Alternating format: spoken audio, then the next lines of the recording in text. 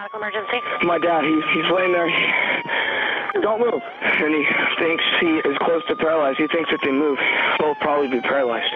Copy that, CNT4. You have a base hospital. Zach called and said, Grandma, we need you immediately.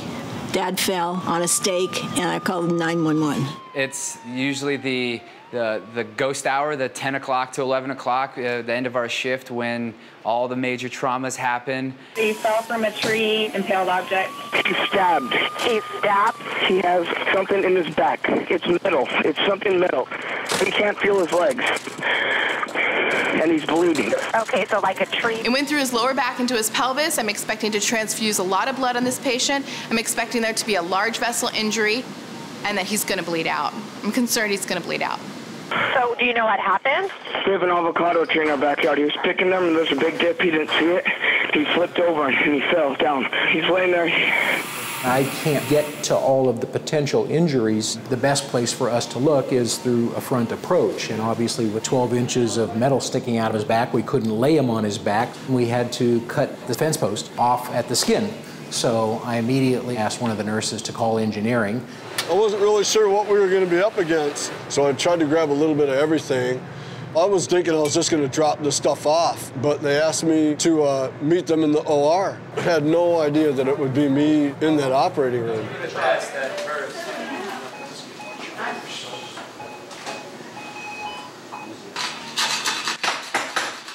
A thought ran through my mind that possibly he could be paralyzed. We had to cut off about a foot of it just to get him onto the bed, and there was the second foot was still inside of him. Once we turned him over, I could feel the other end of the metal object in his abdomen down. That's how we can get that thing out. We found a way that we thought that it would be safe to pull the metal object out, put some vice grips on that, literally. You guys have blood, right? Yeah, blood, yes. We go side to side a little bit.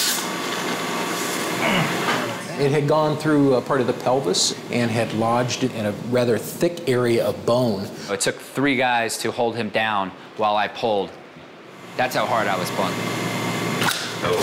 Launched this thing out and went flying across the room, and it was unreal. We're going to want a reticulator TA. Prepping to do an exploratory laparotomy to see what's going on inside his belly. Looking first for, major vascular injuries, which could be, very quickly life-threatening. He was very close to a couple of big arteries. Give him 1 unit of blood. Give me some Surgicel, please. A lot of our training is knowing what parts belong where, and when they're not in the right place, to figure out how to get them back.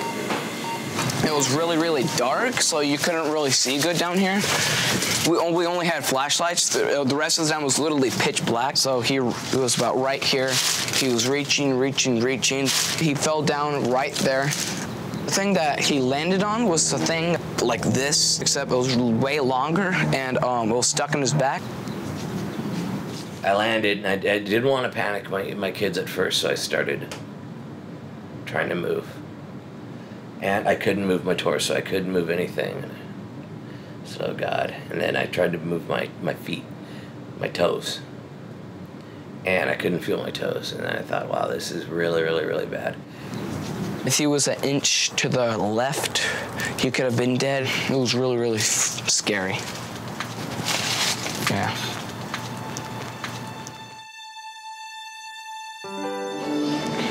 Legs work fine. Everything works fine.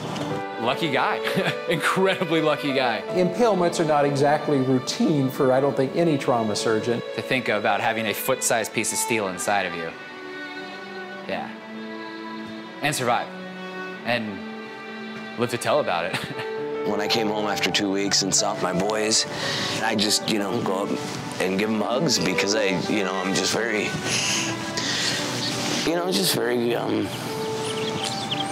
glad. It really strengthened that gratitude that I have for having these wonderful kids in my life. And here's the work order, and it says, assisted in surgery to remove fence post from patient.